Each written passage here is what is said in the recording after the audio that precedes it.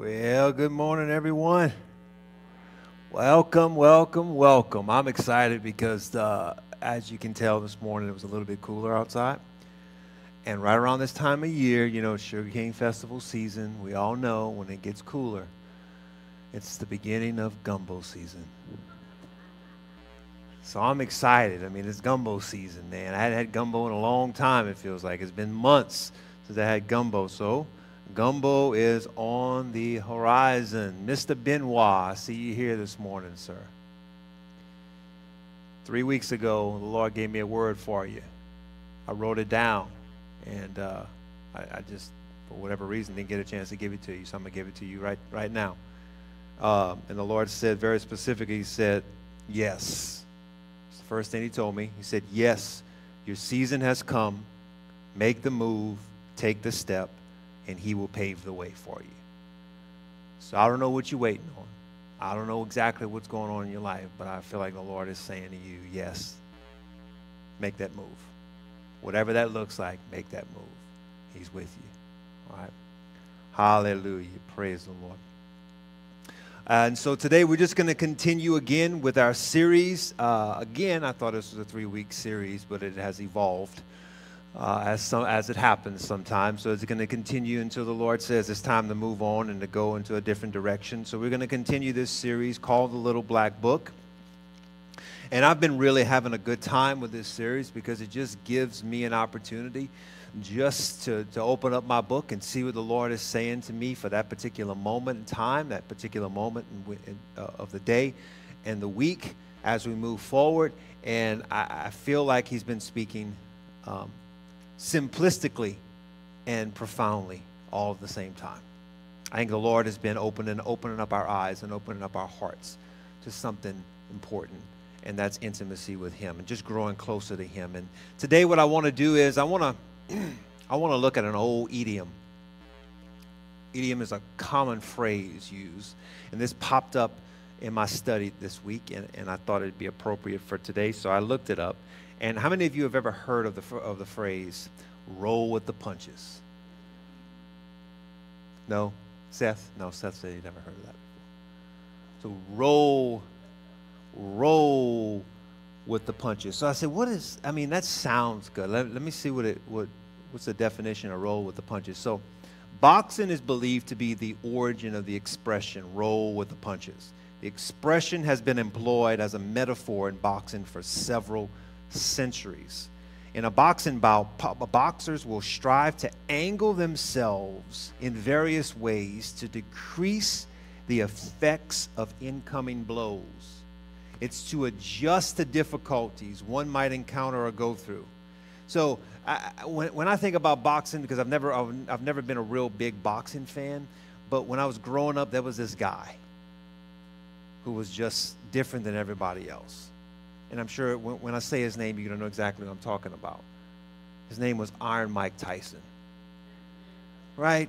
He wasn't just an ordinary boxer. This guy packed a punch. There's another one of those idioms. He packed a punch. He had something about him that he was a brawler, man. No one wanted to fight him because he would knock people out quickly.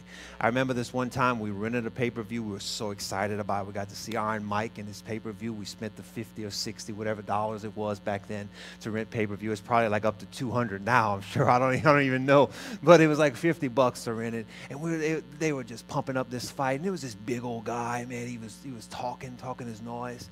Mike Tyson gets in the ring. The bell rings. Mike Tyson comes across, he hits the guy, and the match is over in like 3 seconds.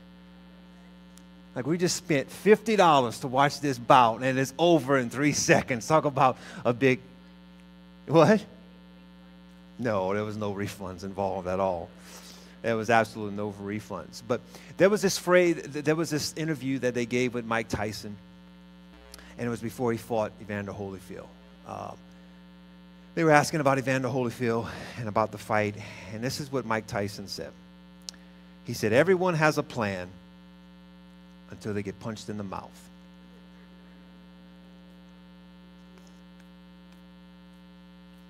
Everyone has a plan until they get hit in the mouth.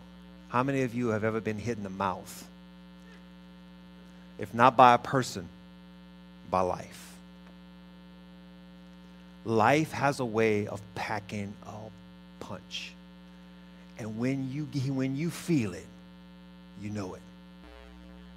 And today what I want to do is I want to talk about those punches. And I want to talk about those seasons in our lives when we're just going through it. Because I want to start with something that Jesus said. And he said in John chapter 16, verse 33, he said this, I have told you these things so that in me you may have peace. For in this world you will have trouble. But take heart, I have overcome the world. Sometimes those punches come from a place in life that you least expect. But the purpose is to create an opportunity for change. So what I want to do right now is I want to take a moment. Would you just join me in prayer? Father, I love you. We honor you in this place today. We ask that you would open up our hearts to hear your word, whatever it is that you have for us, God. We want to be sensitive to your word, sensitive to what you're saying, how you're saying it, and how it's going to apply to our own lives, God. We ask for your anointing to be upon this word. We ask that our ears would be attentive. And we give you praise for it. In Jesus' name we pray. Amen.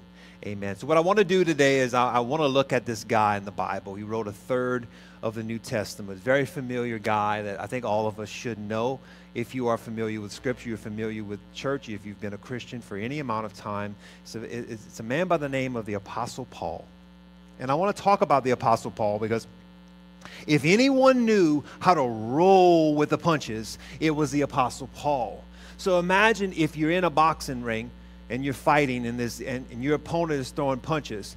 Can imagine if you're standing against him and you're ready to fight. So if you're boxing, right, your dominant hand is supposed to go back, right, and your weaker hand is supposed to be your jab. So that's just how you stand. Imagine if your opponent takes a cut at you and he comes with a hook and you lean into the hook.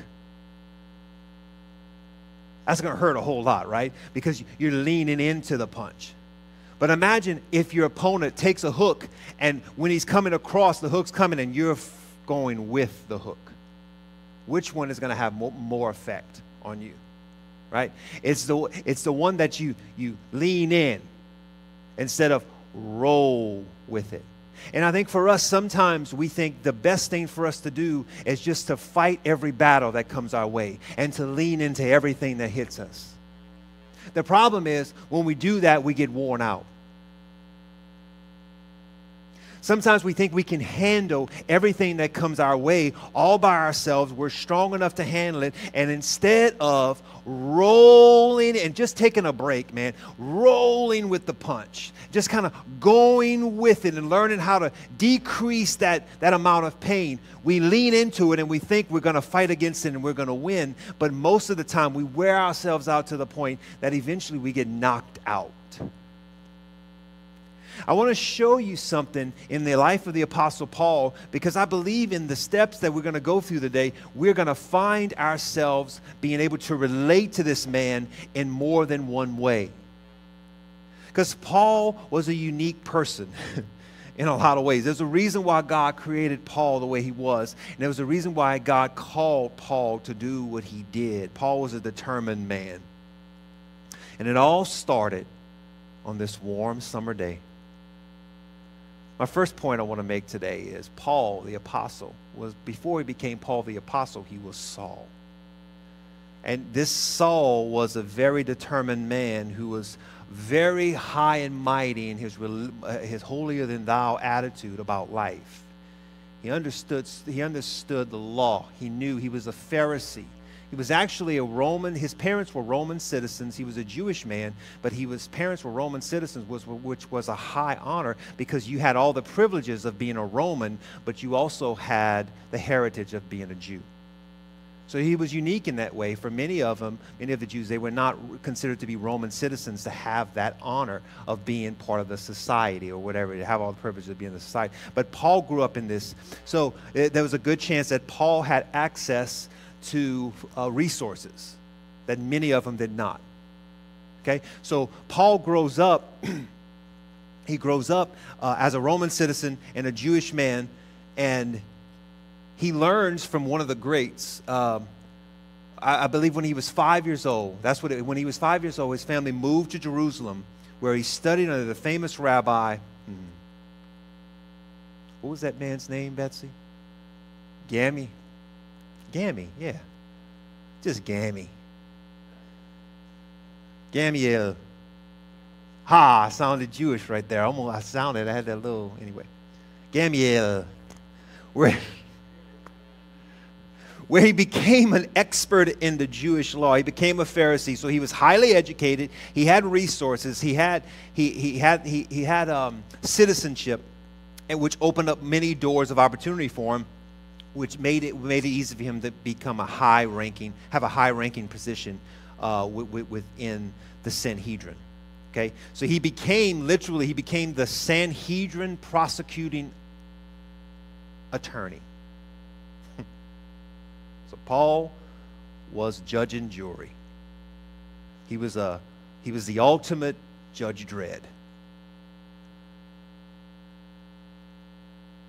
To the point where he would round up Christians and send them to jail and have them murdered. But this man that we're talking about, Saul, on this warm summer afternoon, on a road on his way to meet with his soldiers to go round up Christians, he had something that happened to him. And when we see it in Acts chapter 9, verses 3 through 4, it says, as he neared Damascus on his journey, suddenly a light from heaven flashed around him. He fell to the ground, and he heard a voice say to him, Saul, Saul, why do you persecute me? Can I tell you, my first point I want to make today, life has a way of throwing you off your high horse. Life has a way of taking you when you're at the peak of our little existence, and we think we have it all together and we've got it all figured out, and things are starting to look like, man, I am set for the rest of my life. Life has a way of taking you and knocking you off of that high horse that you sit upon. Saul was a man who had it all going for him, and he knew it. And he would go around, and with his strong, high moral standards and strong biblical knowledge, he would use this knowledge to berate and to ridicule other Christians. I remember one of the disadvantages to starting ministry at the age of 18 before you have any real life experience is that you don't have life experience. It's just that. When you become a youth pastor at 18 years old, you have no life experience. You don't really understand, and especially because of my life, I didn't do very much. I didn't go to. I was in homeschool, so I didn't go to high school. So 18 years old, I became a youth pastor, and I had to deal with a bunch of kids who I didn't understand too well. And because I was 18, and because I had a high opinion of myself, as we do when we're teenagers, and that's fine. But I had a high opinion of myself. I thought that my job was to discipline every teenager that came through the door. So if I had to discipline you, I disciplined you with my sermon. And the way I had to do that was I had to be real harsh. So there were sermons that I would get up and preach. I mean, come on. And I would tell the kids, listen, guys, you need to stop watching SpongeBob. And I had a whole sermon on SpongeBob, about why SpongeBob was not a good idea for kids to watch. And I even had pictures of the imagery in SpongeBob. There was this one time this kid was caught kissing a girl at church. Exactly. So they came to me and said, Pastor Ryan, so-and-so was just making out with so-and-so and this on the side of the church. And I remember I like almost, blew a gasket in my head. I was so mad. I was like, what? I'm trying to lead a group that is holy. I'm not even kissing girls, and I'm 20.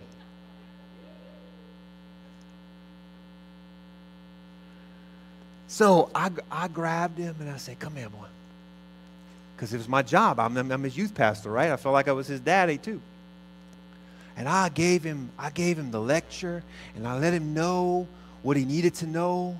And I said, you can't do it. By the time it was over, that poor kid was crying. I had that poor kid crying. I was just I'm trying to save your soul, man. You want to go to hell? You know what I'm saying? Just real rough, because I thought what I was doing was the right thing. How many of you know it's easy for us to get caught up in doing something that we think is right, but in reality we're destroying somebody else's life? How many times have I seen Christians who were saved for years would sit in the seat while myself or someone else is behind the pulpit and criticize everything that's coming forward. I remember this one time, I might have told you this, I had a lady who was just a real sweet lady, and she had started telling me, Pastor Ron, I love your sermons. Your sermons really inspire me. You're a young man, but you speak with authority, and you speak yada, yada, yada. All right. If your compliments are too flowery, I get concerned. But anyway, she's telling me all this, and then 3 weeks later, I got up here, and I was preaching on something. I don't remember what it was, but I mentioned the show. I made a reference to the sitcom The Office. I made a reference to The Office, and it was something about Dwight Schrute. She got so upset. She left the church because I talked about The Office. Now, here's my perspective. If you're so holier than thou that you cannot tolerate the mention of something as simple as a sitcom, you've got bigger problems than you know. Because most of the time, holier than thou people have inner core rot. And instead of trying to give the wisdom and the knowledge of what they've learned over the years to younger men and women in the church, they're sitting down listening to the pastor, wanting the pastor to feed them when they've been fed for way too long, and they should be ministering. And so now they're critical of the pastor and other preachers that get up there because they feel like, well, you don't know as much as me. If you ever get to the point where you feel like you know more than the pastor, you need to check your heart. Because whether it's true or not, you have to ask yourself, why am I even thinking that? I'm saying all that is because Saul thought he had it all figured out. In his mind, he was murdering Christians, and it was justified that he was fulfilling his assignment by God himself. I know Christians who take this book and use it as an axe handle, and they crush people with this book. This book brings life, but there are people who put their perspective on it, and they literally crush people and run them off. And I don't know about you, but I don't like the idea of having the blood of other people on my hands. Because I chose to be holier than thou and thought I had it together and I was right. And in reality, I was far from where I needed to be. The Apostle Paul murdered Christians and he thought it was right. He was harsh on women. The Apostle Paul was harsh on men. He was harsh. And on the road, when he thought he had it all figured out, he thought everything in his life was just the way it needed to be, and he was fulfilling God's assignment in his life, he met with Jesus, and Jesus threw him off his horse. Listen, there are times in our lives where we just have to stop and allow an encounter with Jesus to take place. There are moments in our lives that the only thing that gets us out of our own self and our own selfish ambition is when we have an encounter with Jesus. And sometimes God will allow life to throw a sucker punch and hit you right in the mouth. And something you never expected, just when you thought everything's finally coming together, life will just turn around and just hit you. I mean, hit you where your teeth rattle. And you just think to yourself, what in the world just happened? Like those cartoons when they get hit with some kind of boulder or a rock falls on them, you know, and you see those little bitty birds dizzy. That's what life does to us sometimes. I can tell you multiple stories of getting hit in the mouth, and I'm not going to go there because we got to move on. But this is the reality of where Saul was at this point in his life. So Saul has this encounter with God, and he was thrown off his horse, off of his high horse. He thought he was righteous. He thought he was holy, but he realized, I am nothing. He was blinded by the light of Jesus, and he was able to finally see for the first time in his life what was true, what was not. So you know the story. If you don't, after this encounter, he was blinded and for 3 days, and then a guy comes in. The Lord sends a guy and prays for him. The scales fall off of his eyes and he can see. And from that point on, he was no longer known as Saul, but God changed his name to Paul, and he became known as the apostle of God because he had an encounter with Jesus. In order for you to become an apostle, you have to literally, according to that particular time frame in Acts, you had to have had a physical witness of Jesus. Like you had to see Jesus, and you had to have an encounter with Jesus in that way. And Paul qualified for that because Jesus knocked him off the horse and he saw Jesus.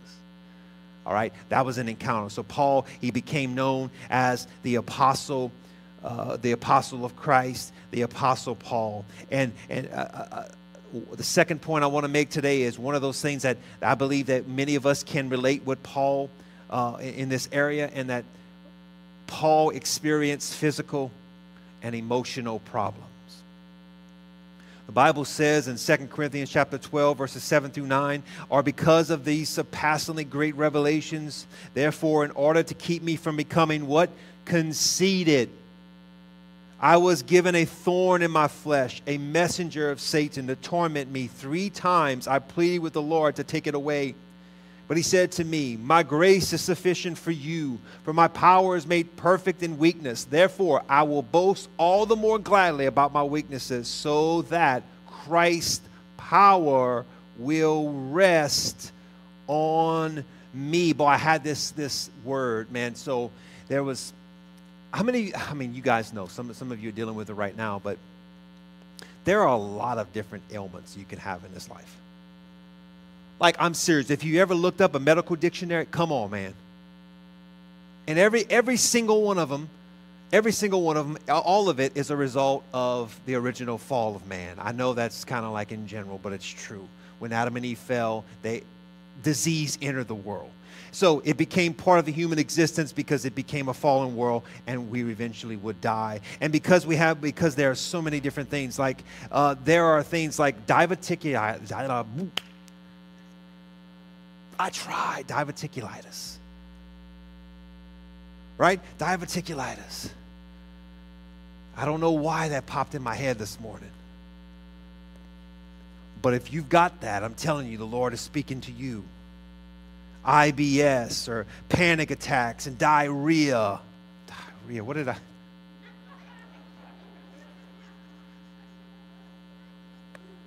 That's not written down, y'all. It's diabetes.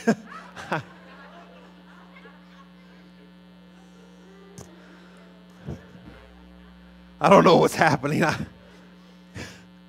But if you do have diarrhea, I mean, it's still one of those things, diabetes. And Lord, help me, Jesus. Paul talks about he had this thorn.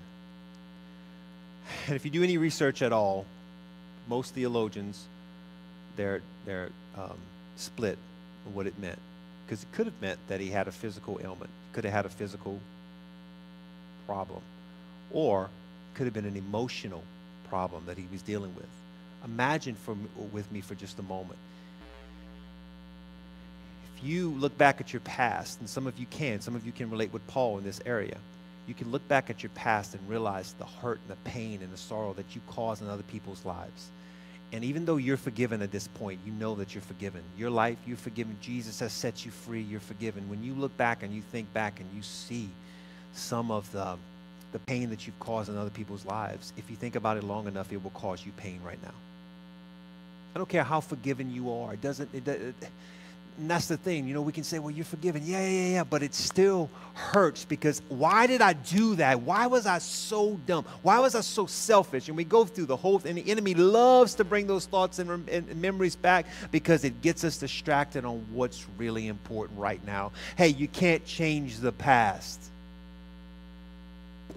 Not even Marty McFly could really change the past. If you had a DeLorean, you can go back in the future, back to the past. I'm okay. I'm serious, y'all. I didn't have my coffee this morning. I'm trying to get. It's just one of those things. Just hang on, buckle up. Even if you could go back to the past, you can't change the past because the past is over with. It's done. We look to the future, and so some believe Paul looks back. He could see the faces of the families that he had put in jail and he had murdered. He was at Stephen. Stephen was the first martyr written in first Christian martyr that we see written in Scripture, where Stephen is being stoned to death and Paul is there. They believe Paul was there watching it happen, and they're hitting him with stones. And remember, if you look back, Stephen looks up and he says, Lord, here I am. So it's just a beautiful story because he had an eternal perspective, but that's besides the point. We believe that maybe he didn't even feel that pain. I don't know. That seems impossible, but that's besides the point. Paul could have been looking back at all of the people that he had murdered and all the people he had put in jail, and he felt the sorrow of that. So regardless, if it was a physical problem that he had, that he was dealing with in his body that he couldn't get rid of, and it was plaguing him, or if it was an emotional torment that he was having from the memories of his past. Or how many of you know what it's like to feel unforgiveness? Or how many of you know what it's like to be living in resentment? That maybe you feel like I can forgive him, but boy, if I could. Like if you could pay him back and not get in trouble for it. Yeah, y'all know.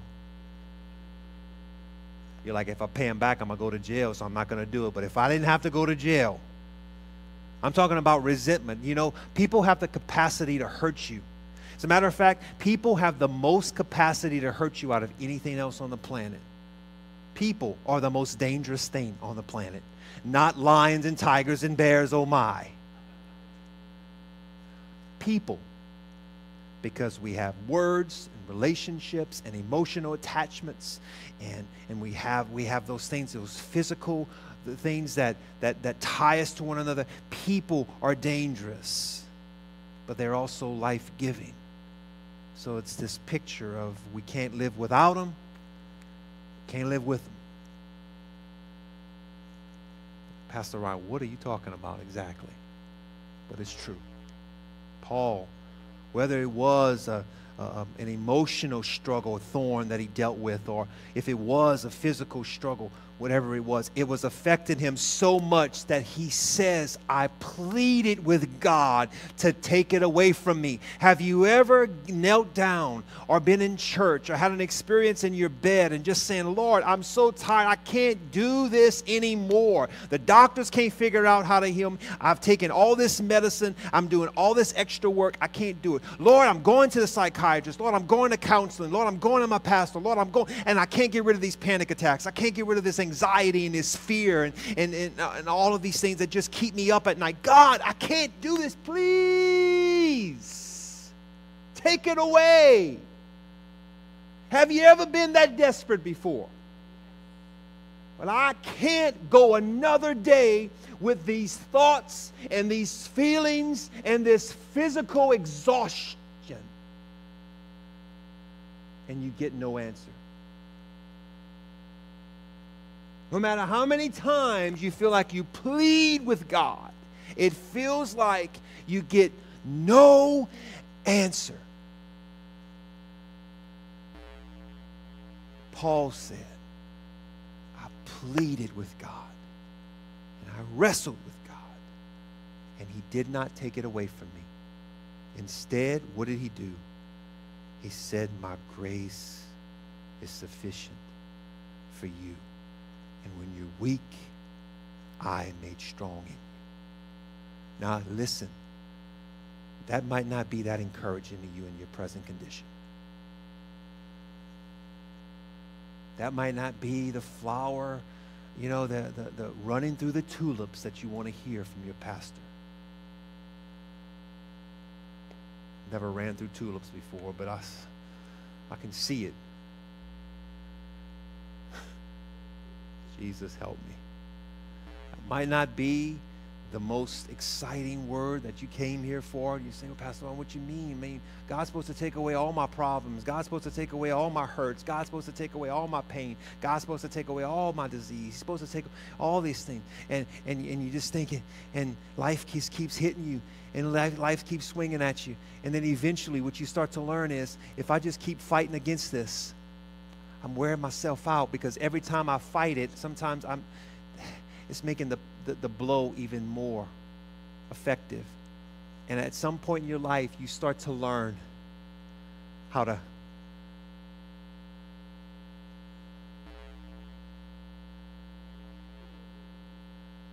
you think you're hurting me. Oh, I could box, boy. I got a long reach.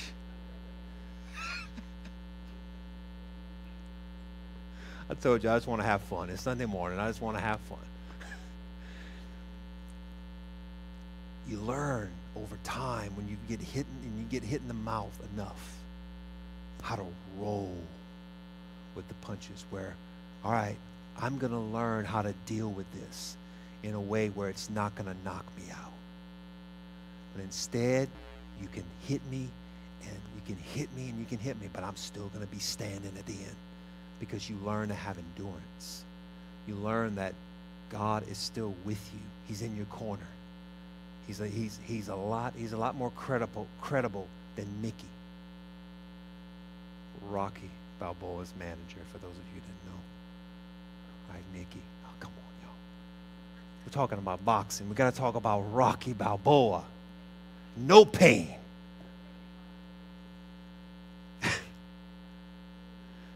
You got your manager in the corner, and he knows how to get you through this. He's gonna wipe up your blood. He's gonna wipe you up, keep you in the fight. Put a little Vaseline right there.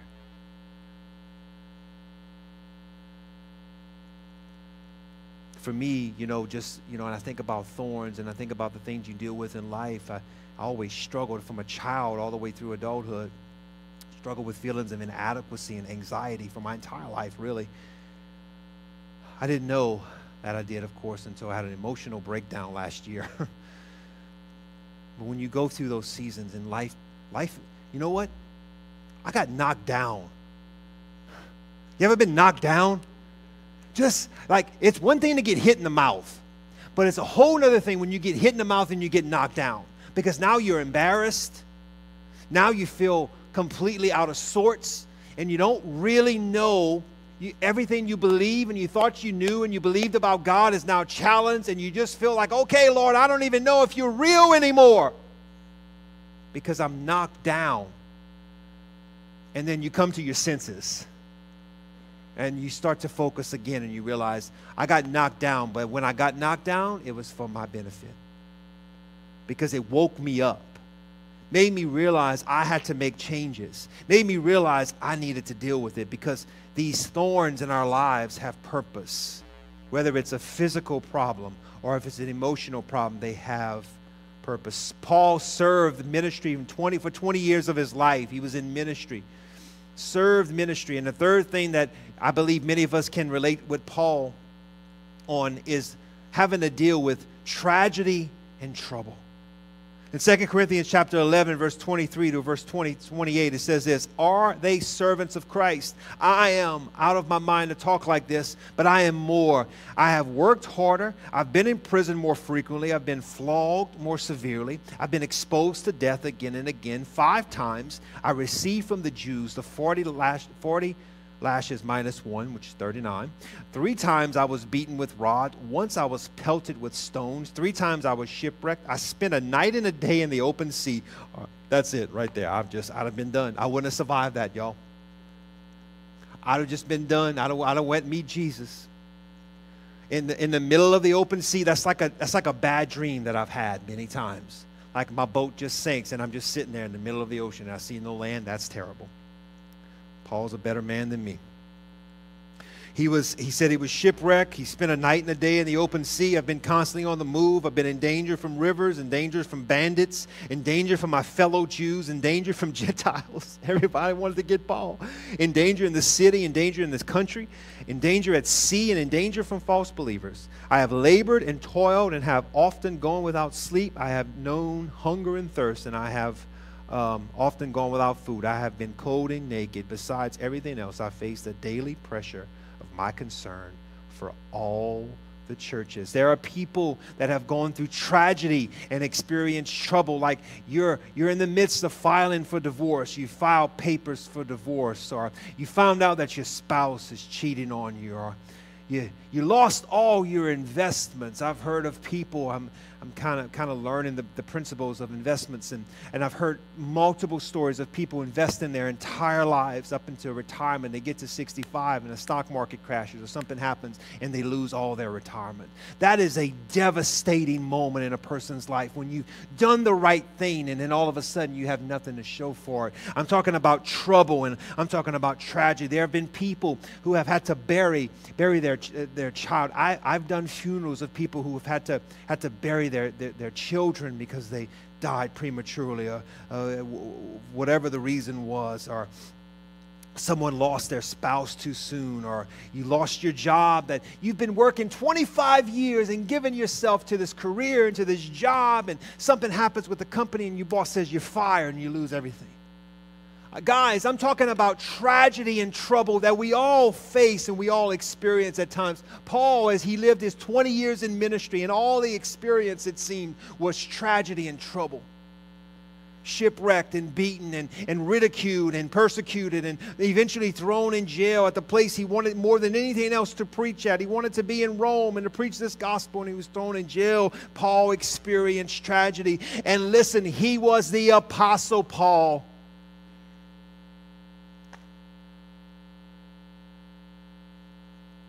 Paul went through it. Why shouldn't we expect that we're going to go through some stuff too? This is the reality that we all face. We all go through trouble. We all go through tragic moments. We all go through times that we look at and we just can't figure out why it's happening, because God, you're supposed to take care of these things, right? Keep getting hit in the mouth over and over and over again. Paul, he also struggled with sin. Did you know that? Did you know that Paul struggled with sin? Well, I'll show you what I mean. In Romans chapter 7, verse 15 to 20, it says, I do not understand what I do. For what I want to do, I don't do it. But what I hate to do, and if I do what I do not want to do, I agree that the law is good, and it is. And it is no longer I myself who do it, but it is sin that living in me. For I know the good itself does not dwell in me, that is, in my sinful nature. For I have the desire to do what is good, but I cannot carry it out. For I do not do the good that I want to do, but the evil that I don't want to do. This is the thing I keep on doing. Now, if I do what I want to do, if I do what I don't want to do, it is no longer I who do it, but it is a sin that's living in me that does it.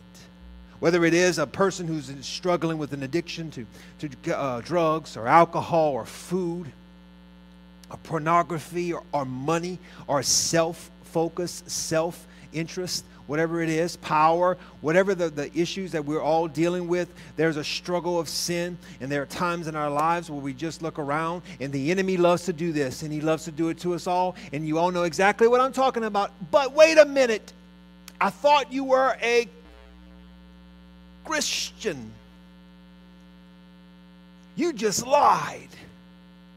You lost your temper. You cursed your neighbor out. You had enough of that neighbor who just didn't want to, cut his grass or let his tree grow over your fence or whatever, y'all. It's not a good example. I have good neighbors. I can't give you a good personal example.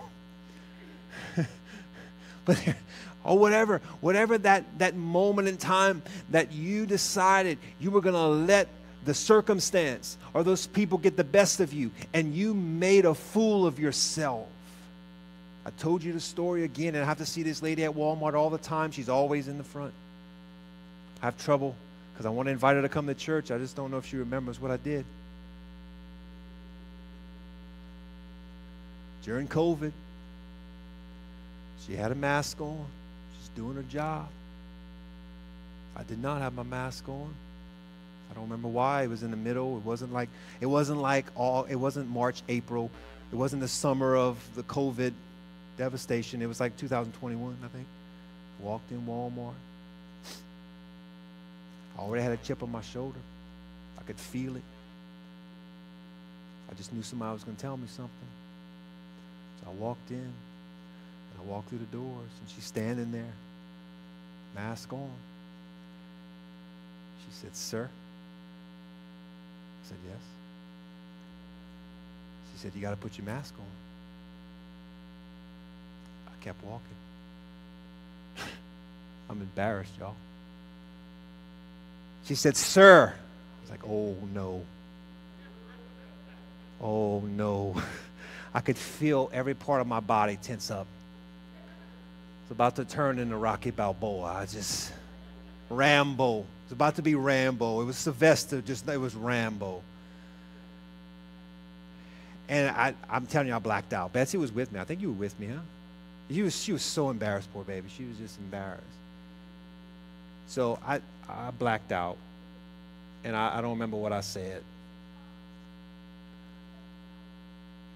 I didn't curse her out. That would be embarrassing if a pastor went and cursed somebody out at Walmart. That didn't happen. But I was really rude, and I whipped it. I think it was in Betsy's purse, and my pa was holding my pa, and I whipped it out. I said, "Fine." And I still didn't put it on.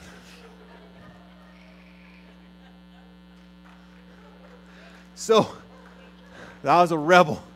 I was a rebel with a cause. So the other day I walked in, and there she was. She didn't have a mask on this time, but she was like, "Hello, sir. Welcome to Walmart." I said, "Hello, ma'am. How are you today?"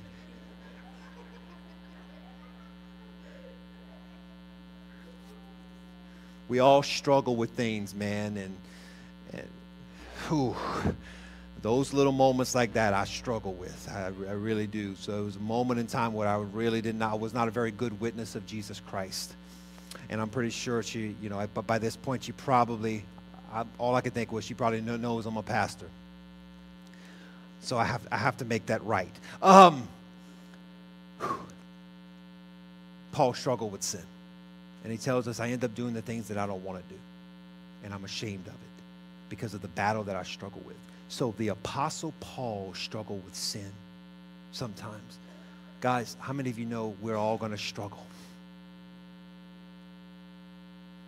He's the one who also says we have to what? Work out our own salvation with fear and trembling. Talks about how we have to learn to crucify ourselves. We have to learn it's no longer us that lives, but Christ that lives in us. And why is any of this important? And I'll tell you, it's very important for us because we see in the life of this man, Saul, who was determined to kill Christians. He was doing the right thing in his own mind. When we get caught up in doing what is right in our own minds without comparing it to what the Bible says, we are always going to end up in a ditch. I don't care how saved you are. I don't care how much of the Bible you know. If our focus is more on trying to be this holy saint instead of loving people, we're going to end up in a ditch every time, because that's not the call in our lives. The call in our lives is to love God and to love people. We can't do that if we're holier than thou. We just can't, because everybody's going to offend us. Everybody is going to offend you. And how many of you know, I'm going to close, but how many of you know this is the most offended generation ever? I was having a conversation with Noah this morning. I'm like, bro, I said, everybody, okay, everybody's going to be offended by everything you say. How you watch videos of these people. I'm like, Lord, what has happened? And I said, you know why?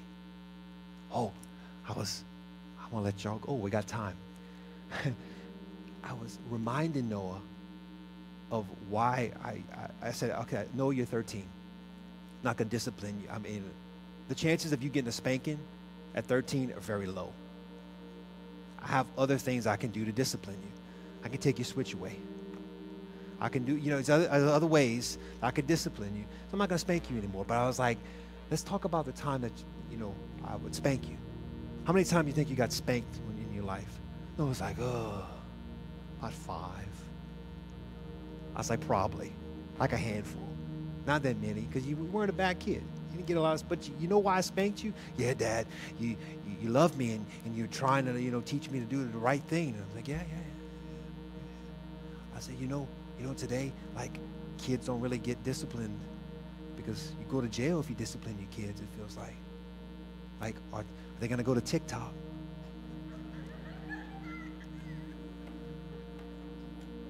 Oh, Daddy threatened to whip me today.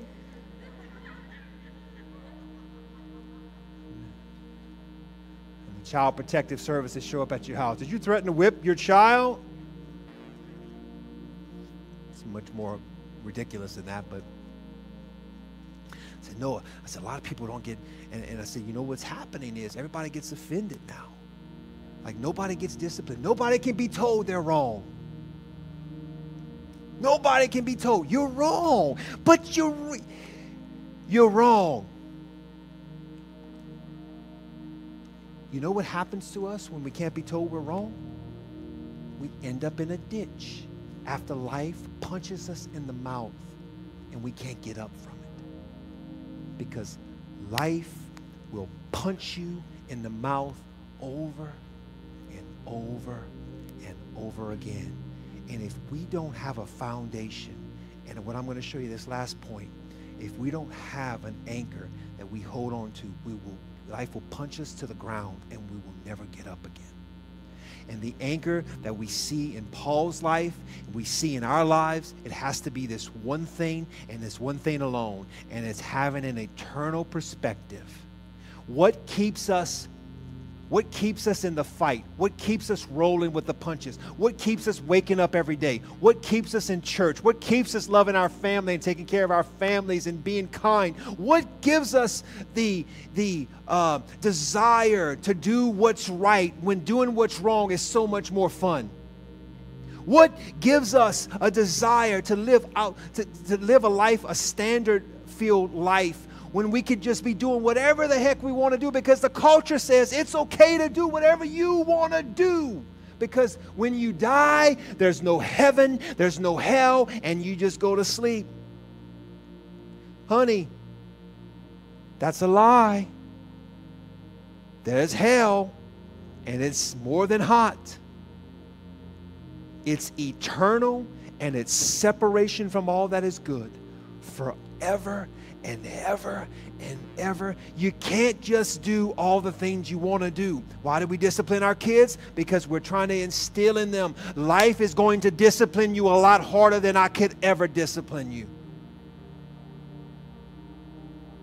That's why we teach our kids, because there has to be an eternal perspective. And I'll show you what I mean. What kept Paul going through the trials and the tribulations, holding on to that thorn in his life, whatever that thorn was, and dealing with his struggles of sin. What kept Paul going? What kept him in the game? Why did he keep fighting when he could have just gave up and just went and make a bunch of money and just continue to be the attorney of the Sadducees and the Pharisees, the Sanhedrin? Why? What kept him? It was this. Philippians chapter 1, verse 21 through verse 25. And it says, "For me to live is Christ, and to die is gain. If I am to go on living in the body, this will mean fruitful labor for me. Yet what shall I choose? I do not know. I am torn between the two. I desire to depart and be with Christ, which is better by far. But it is more necessary for you that I remain in the body. Convinced of this, I know that I will remain, and I will continue with all of you for your progress in the faith. Paul was saying, for me to live is Christ, but to die is gain. See, the only thing that keeps us in this fight is knowing that in the end, we all win. When the final bell is rung, you stand up on top, and he raises your hand, and he says, you've won. You've done it. You've won the championship. You've won the fight. In the end, you win. This is what kept Paul in the fight. This is what keeps you and I in the fight. We know that there's an eternity waiting for us. If we live to be 100 years old on this earth, that's a small drop in the bucket compared to what eternity is going to be. Yeah, life's going to punch you. Yeah, it's going to be hard. Yeah, you're going to fight. You're going to have tragedy. You're going to have struggle. You're going to have to deal with heartache, and people are going to let you down. And, you know, there's going to be some resentment that you're going to have to deal with. There's going to be some moments when you have to fight with every core of your being to hold on to your faith and believe that Jesus Christ is actually real. But in the end, you keep rolling with the punches because you know eternity's waiting for you. I don't know where you stand today. I don't know if you feel confident or not in your faith, in your eternal status, and your eternity being secure. But before you leave today, we need to make sure that's secure. But for those of you who know that you're going to heaven and you're in this fight and you just feel like it's been getting rough, Pastor Ryan, my man, my brother, my pastor, my friend, you have no idea how rough it's been. I've been feeling like I want to give up. I'm here to tell you something. Your manager is still in the corner with you. And he's still cheering you on. And he's saying, just keep fighting. But instead of always taking a direct hit, it's time to roll with the punches and give yourself a little bit of a break. Give yourself a break. Trust him. And I promise you, you'll get the victory. Let's pray. Father, we love you. Thank you for your word, for your guidance, your counsel. We thank you for your encouragement, the faith that you give us to believe that all things work together for good for those that love you and trust you. Today, there are some people that have been hit in the face that's sitting in this church. Life has dealt them blow after blow after blow. And Lord, for some, it just feels like it just keeps happening, and they don't really know how they're going to get some relief. They just want a breakthrough. They want to be able to experience peace. They want to be able to experience joy and know that you are there. Father, today I pray, we pray together as a family, that today is the breakthrough. That somebody in this place is going to experience a move of the Spirit of the Lord, and they're never going to be the same. They're going to be encouraged because they know that your strength is empowering them. Because when we feel weak, you are made strong in us. That's our encouragement today. So if there's someone in here and you say, Pastor Ryan, I'm not secure, man. I don't know what's going to happen when I die. I don't know if I'm going to heaven. I really don't. I feel like, I've done a lot of really, really, bad things. I feel like my life is just going in the wrong direction. But I'd like to know that I'm going to heaven. I want to try to do better and live right. If that's you, I just want to tell you it's very simple. The Bible tells us that all we have to do is believe. We believe and we ask Jesus with our mouth to come into our heart and forgive us of our sins. He does it. So if you're here and you say, I believe in Jesus, Here's your opportunity to say, Jesus, I ask you to forgive me of my sins. Come into my heart. Teach me how to live a better life. In Jesus' name, amen. That's the beginning. You've asked him to secure your eternity. Now, let's start working on your present and try to get your life back in order. It's a beautiful thing, but it starts right here. I want to invite our prayer team to come up. We're going to open up the altar for just a moment. We're going to give you guys an opportunity. If you need prayer, if you need someone to pray with you, maybe you're struggling and you say, I just need someone to pray with me. I don't want to go through this alone. This is a battle that I can't win by myself because I've done it. I've tried too many times. I keep leaning into the hits. I keep leaning into the punches instead of learning how to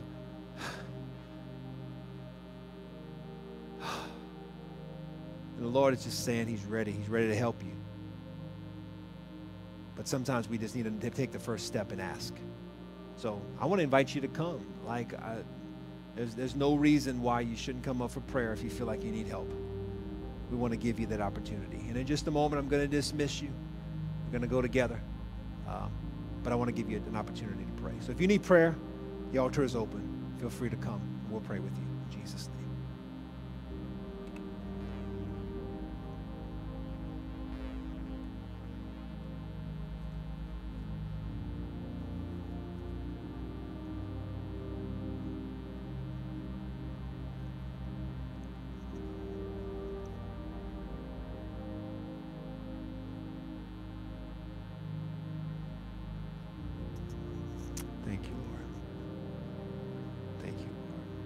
We're going to continue to pray. Would you stand with me for just a moment? I just want to bless you. If you don't need prayer, I'm going to dismiss you today.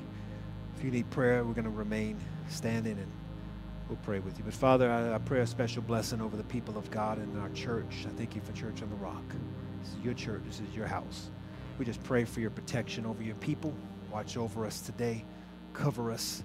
Help us to be reminded of who you are and what you've done and accomplished already in us. Teach us how to roll with the punches. Not to give up, but to keep fighting. Even when we're tired, Lord, we trust you. We give you the praise for it in the mighty name of Jesus. We all agree. We all said amen and amen. Give the Lord a hand of praise this morning. You are dismissed, and we'll see you next week.